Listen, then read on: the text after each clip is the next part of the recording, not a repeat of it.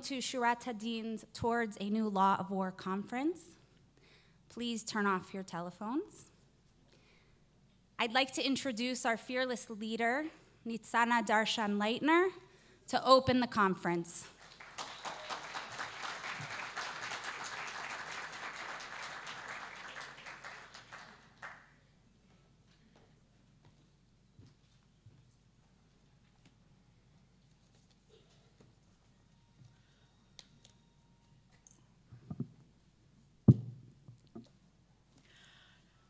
Shalom, good morning, and welcome to Jerusalem. My name is Nitsana Darshan-Leitner. I'm the founder of Shurat HaDin, Israel Law Center, the one who sponsors this conference. Shurat HaDin is a civil rights organization based in Israel that utilizes the court systems around the world to go on the offense against Israel's enemies. We fight the terror organizations and their financial patrons, the rogue regimes that sponsors them and support them and provide them with material aid, and the banks that provide them with financial services. Our goal is to go after the terrorist organizations' funding in order to bring their activity to a halt and to get a measure of compensations for the terror victims from those who devastated their life. Throughout the spring of 2014, the Hamas terrorist organizations in Gaza had fired hundreds of rockets into civilian targets in Israel. The Palestinian goal was very clear: to kill as many Israeli civilians as possible. On June 12, 2014, Hamas terrorists kidnapped 3 teenagers, seeking to hold them hostage to release Hamas prisoners from Israeli jails. Instead of ransoming them, though, they murdered the 3 boys and left their bodies in a field. At the same time, the Islamic extremists were also busy preparing their terror tunnels with the intent of launching a massive operation from Gaza against Israel. They intended to infiltrate Israeli populated communities near the border, kidnap civilians, and murder them. Hamas saw the provocation against Israel. They dared the IDF to respond. Their deadly rockets from Gaza continued, and finally, unable to hold back any longer, the IDF commenced Operation Protective Shield in July 8th to neutralize the terrorist rocket from Gaza. For over 7 weeks, we Israelis was forced to run several times a day into the bomb shelters. In the 7 communities, families moved directly into the shelters to be close by, too afraid they would not be able to reach the shelters in time. Every area of the country, south to north, east to west, was targeted. No one could be certain that they were safe. We lived as a country at the mercy of the Palestinian terror organizations. Life was interrupted, and there was no longer any daily routine. Reservists were called up to their units. Their families and neighbors nervously prayed for their safety. Parents pulled their children out of the summer camps. Workers stayed home. Flights to Ben Gurion Airport were canceled. More than 4,500 rockets were launched by the terrorists. The Iron Dome, which successfully shut down most of the rockets, became the only topic of conversation of everyone's lips for the 50 days of the war. Hamas openly hid behind human shields throughout the 50 days conflict. The terrorists did not wear insignia, they wore plain clothes. They operated in the densely populated towns and forced civilians to remain close by as they assembled the rocket launchers. Repeatedly, they used women and children to provide them cover and deter the IDF from firing at them as they aimed their weapons at Israeli cities. The Gaza terrorists did not fire from army bases nor from secluded areas. Instead, they cowardly utilized United Nations schools and facilities, mosques and residential apartment buildings as launching pads for their rockets. This included Wafa Hospital in Gaza City, which the terrorists used as their command center and rockets launching site, knowing Israel would be afraid to bomb it. According to the IDF, Hamas repeatedly opened fire from the hospital windows and fired anti-tank missiles from its roof.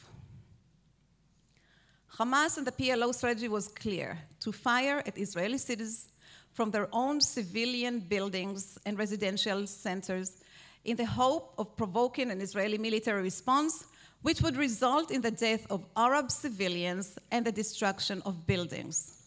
In this manner, they could terrorize and disrupt life in Israel while ensuring that the IDF and the Israeli government would garner international condemnation each time it sought to neutralize the missile threat to Israeli civilians. The IDF was forced to send warnings each time before it could return fire to ensure that civilians had an opportunity to flee. And this frequently provided the terrorists the chance to escape as well. Indeed, each time Israel targeted the missile launchers and casualties resulted, we in Israel watched the same cynical scenario play out as if in a dark comedy. Hamas would announce that all the dead were civilians and that Israel had intentionally targeted innocent Palestinians.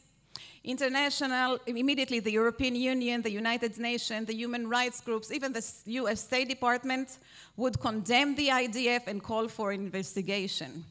The international media went on and on for weeks complaining about Israel's disproportionate use of force. The drumbeat calling for a war crime investigation of Israeli soldiers and IDF officers began on the very first day of the Gaza war. And it continued ringing throughout the 50 days of fighting as Hamas and the PLO continued the terrorist attacks. The allegations of war crimes has not stopped until today. This past week, the United Nations released a report finding that the IDF deliberately targeted UN schools while underplaying that the UN facilities were used by the terrorists for weapons drums, training centers, and launching sites. Barely a day goes by now without the Palestinian leadership threatening to take Israel to the International Criminal Court. They have signed the Rome Treaty and submitted their membership to the court to execute this goal. In late June, the United Nations Human Rights Commission will release its report. It's already being called Goldstone 2, and it will find Israel guilty of war crimes. It will recommend that the matter will be referred by the Security Council to the ICC. We, Israelis, are no longer shocked by the cynicism, by the bias, by the anti-Semitism of the Europeans, of the Scandinavians, and of the United Nations. We understand the world does not value very much the safety and security of Israeli citizens facing terrorist attacks. Instead, they spend their time, resources, and diplomatic energy raving about the fictional crimes being perpetrated against the Palestinian civilian populations, further facilitating the Palestinians' endless narrative of victimhood. But by the same token, we do not agree, nor can we agree to ignore this blood libel. We need to respond, to speak out, and we need to act. The current state of affairs cannot continue. The current laws of warfare are anachronism. They are outdated. They were enacted at the time after World War II, when war was not as complicated, when non-state actors did not pose this sort of threat to the civilian populations of democratic states as they do today. The Geneva Convention never envisions the mass rocket crews of Hamas, the PLO, Islamic Jihad, terror organizations. This conference is a response to the inadequacies of the international laws to address this new asymmetrical warfare as it plays out in war zones such as Iraq, Afghanistan, Pakistan, Syria, and Yemen, as well as Gaza and South Lebanon. Towards a New Law of War was conceived as a conference devoted to redefining the law of war as it applies to the modern battlefield. We hope to begin an international discussion on the need to change the laws of warfare so that democratic states and their armies can adequately fight back and survive, so they can protect their own civilian populations and defeat the aggressors who target civilians while using their citizens as human shields.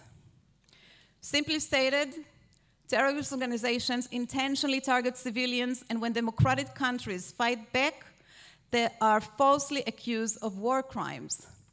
If the international law is going to be applied to this asymmetrical warfare, that it must reflect the current realities of the methods and strategies utilized by the non-state actors, the terror organizations. Western soldiers who are under fire cannot return fire without reasonable certainty that they have identified where the hostile fire came from. They have specific protocols about when, where, how, and under what circumstances they can fire. In some circumstances, an IDF soldier must warn a potential attacker in 3 languages before he can use his weapon. A small deviation from those rules can send a soldier to a military trial, even to prison. This imbalance of moral approach must change. The Western militaries cannot be accepted to fight an unfettered, uncivilized enemy when at any given moment, any single tactic they employed might be the subject of war crimes charges. The soldiers serving in democratic armies must know what is legal, what is not, what is fair, what is not on the modern battlefield. If the enemy determines not to follow these rules, that it's its choice, but it cannot then go pleading to the International Criminal Court that it is the victim of war crimes when it is in fact the perpetrator.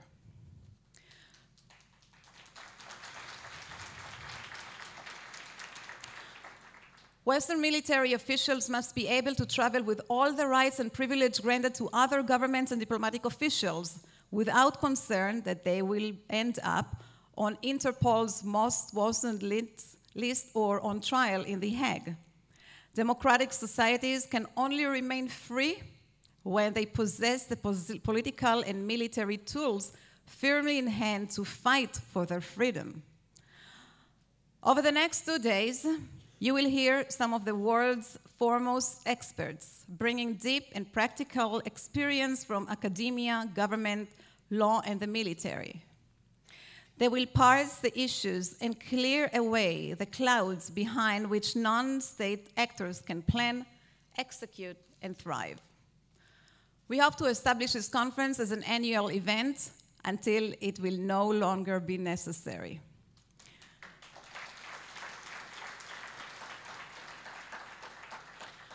Together, we will initiate a discussion to develop practical and immediate usable strategies to enable our honorable military forces to execute their missions without fear that their enemies will be able to turn their efforts back on them with allegations of war crimes. Our soldiers risk their life to protect and defend us. We are now privileged, indeed obligated, to try to protect them as well. Thank you.